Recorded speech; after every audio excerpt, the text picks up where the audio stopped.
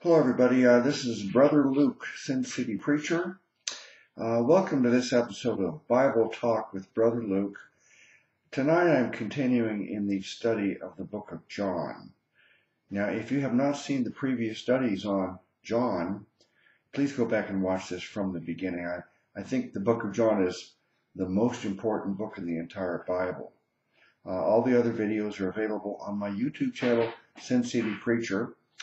But now I'm going to pick up where I left off last time, beginning chapter 17, verse 1. Now, I'm what I call a KJV firstist. So I'll read the verses first in the KJV, but sometimes I like to look at it also in the Amplified translation. The Amplified is like a translation and a commentary blend. So sometimes I find that to be helpful. All right, let's begin. Chapter 17, verse 1.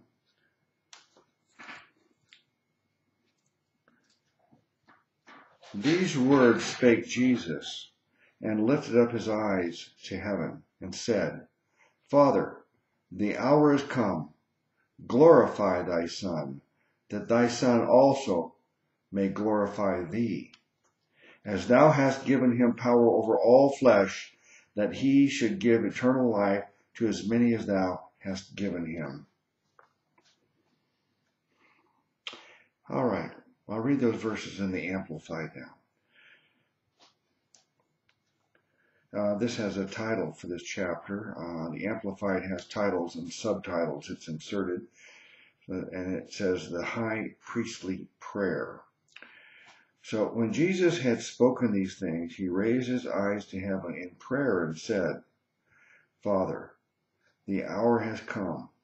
Glorify your Son, so that your Son may glorify you, just as you have given him power and authority over all mankind. Now glorify him, so that he may give eternal life to all whom you have given him, to be his permanently and forever. So the Amplified has inserted a few phrases in there to help explain it further. But it's interesting. I didn't really think of it as a prayer because in the KJV it says, these words spake Jesus and lifted up his eyes to heaven and said. So when you think about it really carefully, you can see he's lifting up his eyes to heaven and praying. But when I read it, I got the feeling that he was just talking to his apostles, as he does so often. But according to the Amplified, this is a prayer, and so Jesus is asking the Father to glorify the Son, which is Jesus. And he's speaking in the second person. He's talking about himself as though he's talking about someone else. He says, thy Son, that thy Son may also glorify thee, as thou hast given him power over all flesh. So he's speaking in the second person, but it's about himself, because he is this person, the Son, and he is the he in these verses. Now, verse 3, and this is life eternal, that they might know thee, the only true God, and Jesus Christ, whom thou hast sent. Now,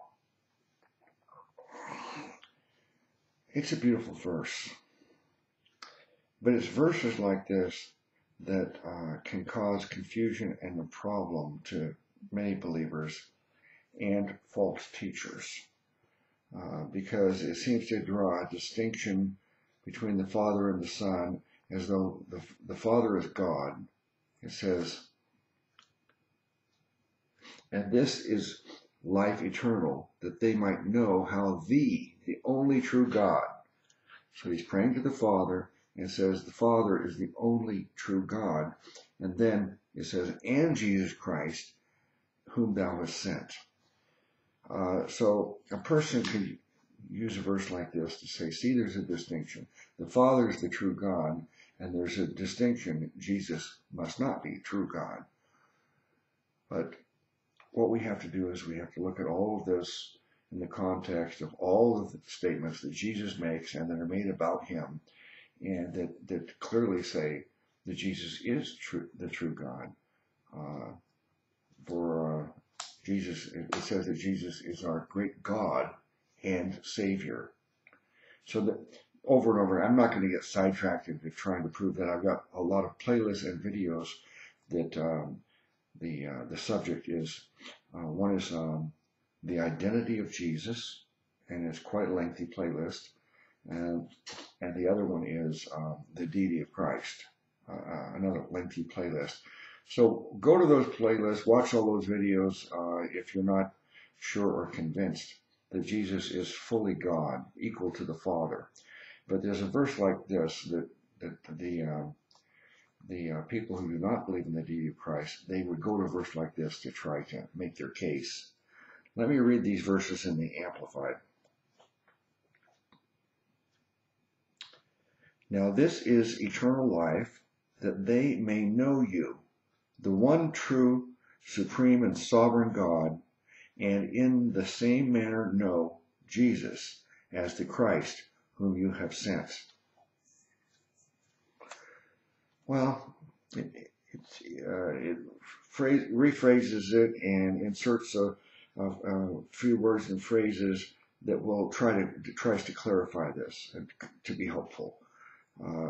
So it says that you're the one true and supreme and sovereign God. Now the word sovereign, I don't really like the word sovereign, because Calvinists used the word sovereign to teach a damnable heresy, that God controls us and man does not make any decisions, and God is making us do everything.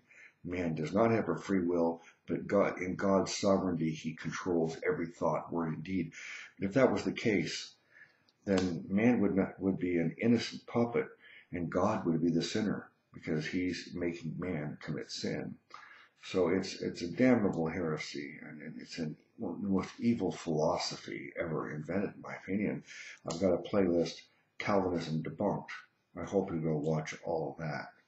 But here it says, and it continues, and in the same manner. So in the same manner it says. Now that's an insertion, but I think it's true, the point that's being made.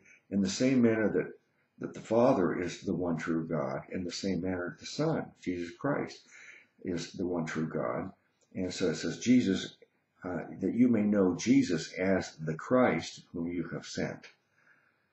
All right. Now let's go to verse 4 in the KJV. I have glorified thee on the earth. I have finished the work which thou gavest me to do. Well, in a way, he hasn't finished the work, because the primary reason Jesus was sent was not to perform miracles and teach theology. That is important.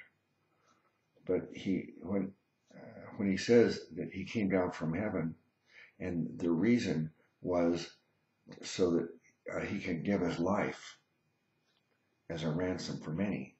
He said, I came to serve and to give my life as a ransom for many.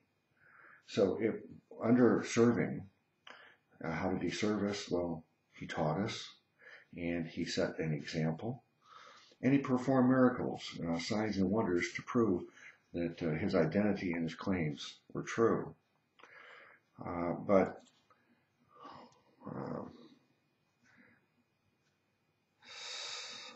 let's see, where did I leave off? Oh, finished the work. He says, I have finished the work. The real work, though, is that the work that Jesus did for our salvation was he lived a perfect, sinless life, and that perfect life he lived is credited to me and you when you put your faith in Jesus. We refer to it as imputed righteousness. It's like an exchange. My sins are put on Jesus, and his righteousness is put on me because of my faith in him. So He lived this perfect life. That work is completed.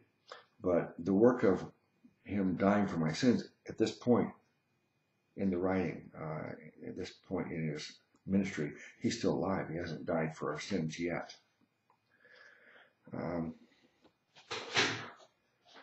Verse 5, and now, O Father, glorify thou me with thine own self, with the glory which I had with thee before the world was. Well, there's a verse in the Bible that says all the glory is to God. Only God gets the glory. And then we see verses that say that the Father gets the glory. And right here we see that Jesus is saying, glorify thou me. You know, nobody deserves any glory except God. So this is another example of Jesus making a statement that could only be understood one way, that he has to be God. He can't have the glory unless he's God. When Jesus makes statements like this, and also that calling God his own Father, saying the Father and I are one, if you've seen me, you've seen the Father, these statements of Jesus are the reasons the Jews wanted to stone him and kill him, because he's claiming to be God, and there's no mistake.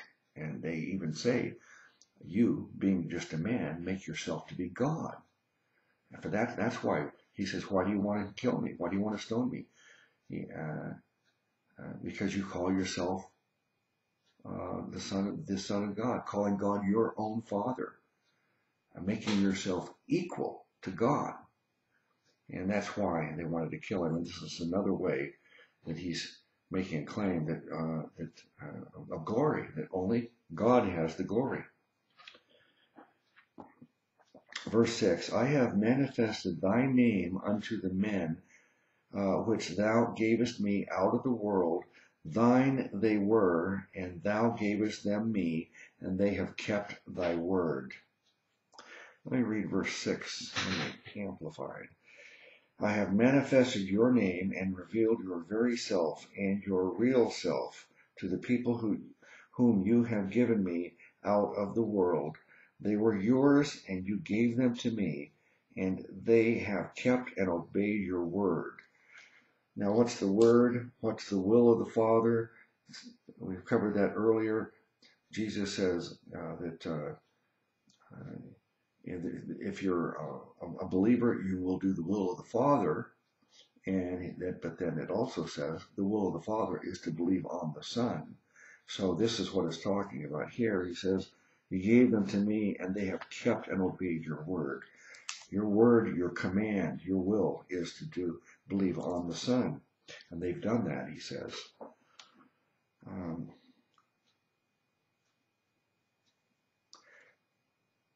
Verse 7 says, now they have known that all things whatsoever thou hast given me are of thee.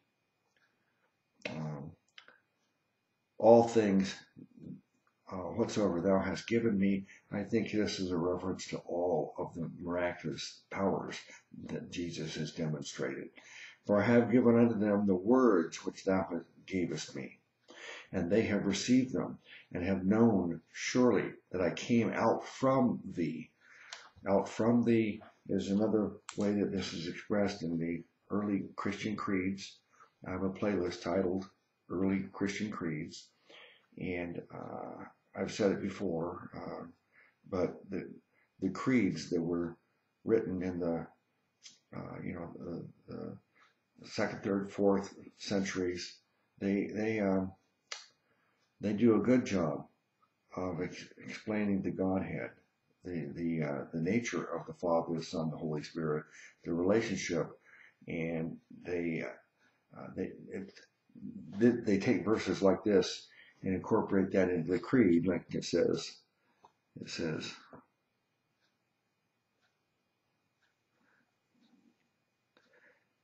and have known surely that I came out from thee, and they have believed that thou didst send me. So, come out from him. So this is a way that it's stated in the creeds, And so this is not just, it's like an angel that was sent from God.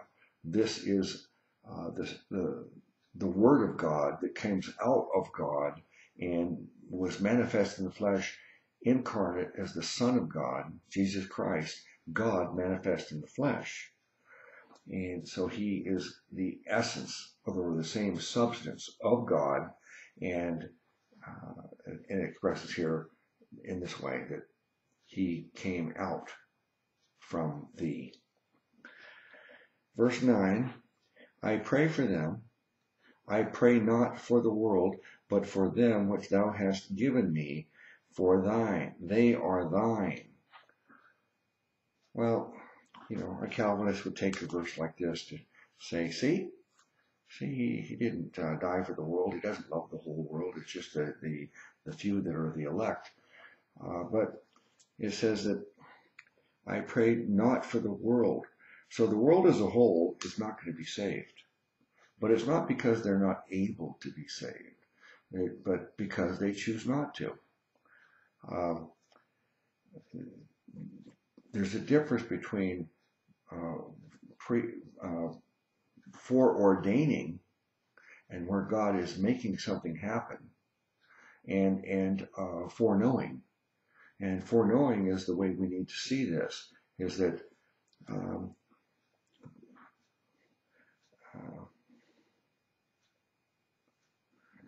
I pray for them. These are the people that Jesus and the Father knew would put their faith in him.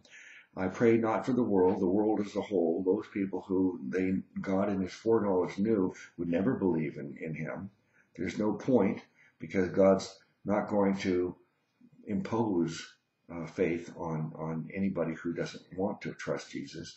So I pray that they'll believe if God already knows the future.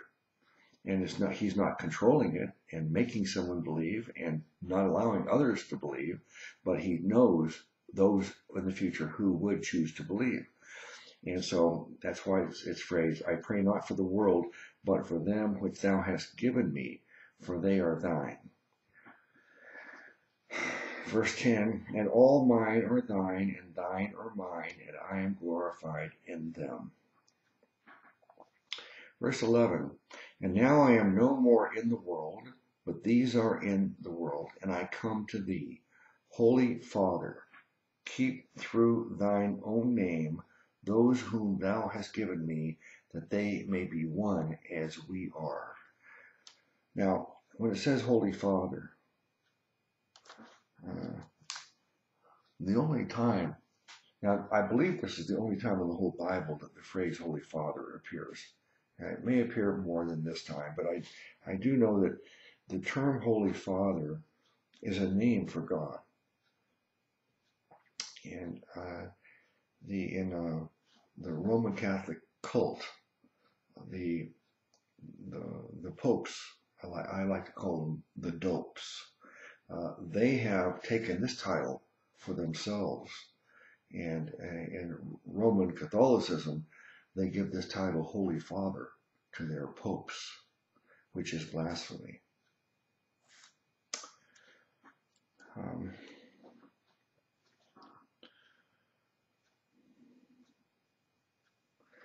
While I was with them in the world, I kept them in thy name.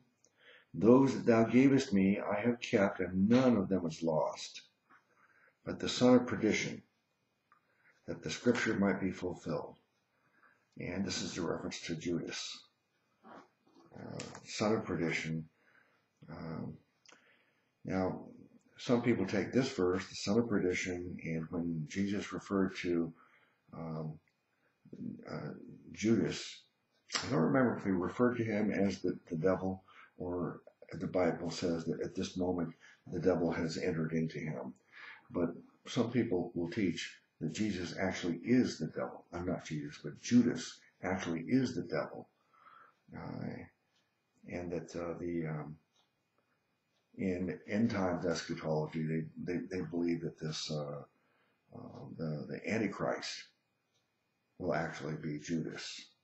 I don't buy into that, but that's this is where they're getting it from, when it refers to Judas as the son of perdition. Verse 13, and now come I to thee, and these things I speak in the world, that they might have my joy fulfilled in themselves. So, and now I come to thee. So he's saying his work's been done, but he's getting ready to come to the Father. So this is getting close to the end of his ministry, and of course the culmination of it is this, when he's arrested and put on trial and crucified. So this is leading up to that right now. And verse 14, I have given them my word, thy word, and the world hath hated them, because they are not of the world, even as I am not of the world.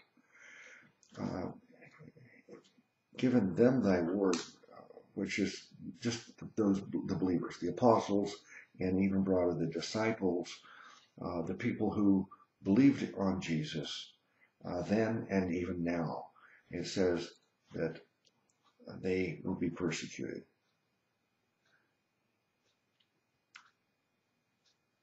Because we're not of the world. There's a saying that as a Christian, we need to be in the world, but not of the world.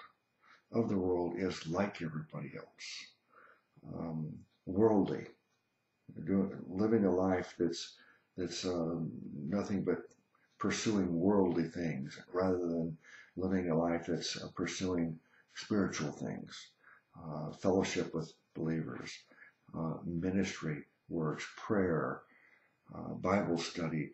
These are spiritual things, and we are building up treasures in heaven as we do those things. But if you're of the world, you're not doing those things. You're doing worldly things, like working on your career, or trying to acquire wealth or fame, or just entertainment and things like that. So it says that they are not of the world, even as I am not of the world. But we are supposed to be in the world, just like when Jesus says that you don't put your lamp underneath a table.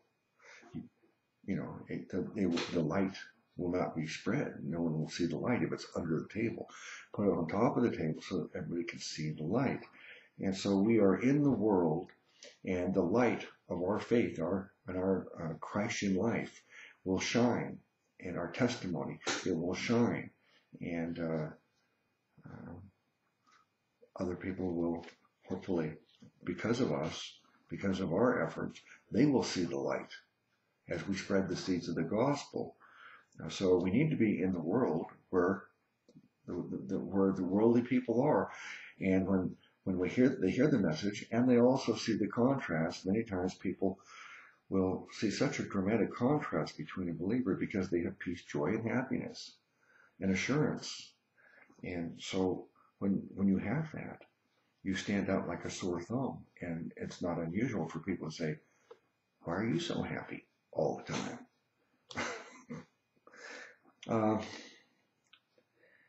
Verse 15, I pray not that thou shouldest take them out of the world, but that thou shouldest keep them from the evil. Yeah, we can't come out of the world because we've got ministry work to do. So we need to be here. But he wants us to be kept from evil. They are not of the world, even as I am not of the world. Sanctify them through thy truth. Thy word is truth. Sanctify is two things, I guess, we can take from this use of sanctify. Sanctify, to be made holy. And that's what happens the instant we put our faith in Jesus. We are deemed holy, righteous, imputed righteousness from Jesus Christ that we've received. But also sanctify means to set apart and separate. So sanctify us is to separate us. We're in the world, but we're also distinct. We're different. Verse 18. As thou hast sent me into the world, even so have I also sent them into the world. And for their sakes I sanctify myself, that they also might be sanctified through the truth. Now, the truth is the Scriptures and Jesus Christ, the Word of God. The Word of God, which is the written Word in the Scriptures, and the Word of God, which is the person of Jesus Christ, pre-incarnation. His identity was the Word. 1 John 1:1 says, in the beginning was the Word, and the Word was with God, and the Word was God. Jesus' identity, pre-incarnation, was as the Word. And so when it says, they shall believe and the truth. So Jesus is also called the truth. He says, I am the way, the truth, and the life. So the truth is what we need to believe, and Jesus is the truth. We need to believe in him. Verse 20, neither pray I for these alone, but for them also which shall believe on me through their word. So he's being prophetic, saying these apostles will go on a mission, and then other people will believe, and throughout history, more and more people will believe, and this Christianity will grow because of the word. The word being spread from faith to faith, the Bible says. For one person that has faith, they share it on another person that in turn gets faith. That, verse 21, that they all may be one as thou, Father, art in me, and I in thee, that they also may be one in us, that the world may believe that thou hast sent me. And the scriptures say that when we believe in Jesus for our salvation, that we are in Christ and Christ is in us. It also says the Holy Spirit is in us and the Father is in us. So the triune God is in the believer. Verse 22, and the glory which thou gavest me, I have given them, and they may be one, even as we are one. Well, it's not our own glory that we receive, it's the glory of Jesus Christ, because we don't have our own glory. There's nothing for us to glory in. There's nothing for us to boast about. All the glory and credit belongs to Jesus, because he's the one that lived the perfect life. He's the one that died for our sins. All we did is just believe his claims that he is the Savior God, that he did die for our sins, that he does give us life everlasting when we put our faith in him. Verse 23, I in them and thou in me, that they may be made perfect in one, and that the world may know that thou hast sent me and hast loved them as thou hast loved me. Verse 24, Father, I will that they also, whom thou hast given me, be with me where I am, that they may behold my glory, which thou hast given me, for thou lovest me before the foundation of the world. So this goes back to eternity. Before the creation of the universe, before time began, there was a love between within the Godhead. In other words, the Bible says God is love, is proof of the Godhead, the triunity of God, because God cannot be love if there's no object for the love. It's impossible to have love if there's no object for it. So that's why God must be triune, so that the Father loves Son, Son loves Holy Spirit loves Father, and they love each other. Verse 25, O righteous Father, the world hath not known thee, but I have known thee, and these have known that thou hast sent me. So he's saying that the believers, his apostles and disciples,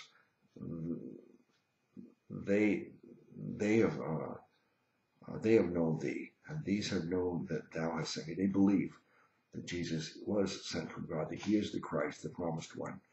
Verse 26, and I have declared unto them thy name, and I will declare it, that the love wherewith thou hast loved me may be in them, and I in them.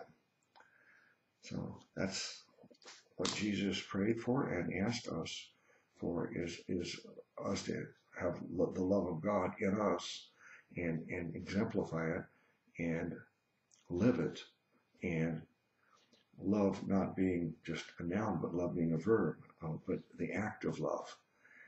That is a quality. In fact, it's a command. Jesus said, I've condensed all the commandments, all the laws, just into this: love God and love each other. So this is when Jesus says, my yoke is easy, my burden is light. He's referring to my yoke being connected to me, to be in me, and me and you in Christ and Christ in you. This connection is easy. It's faith. And then after that, though, the burden on us is light. Love. That's what he's asked us to do. All right, so that's the end of chapter 17.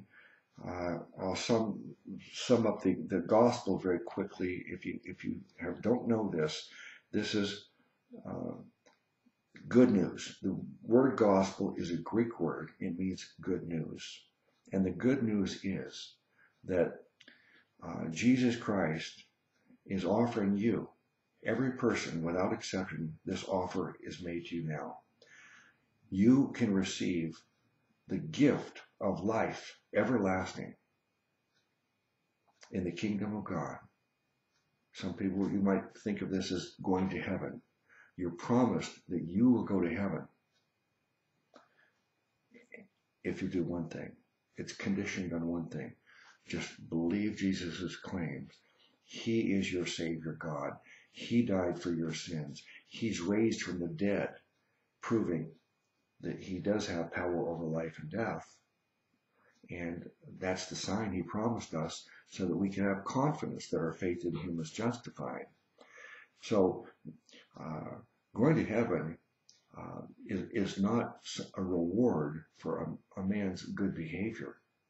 It's not something that man earns through his effort and works. And the Bible says that's impossible to get into heaven through our own efforts.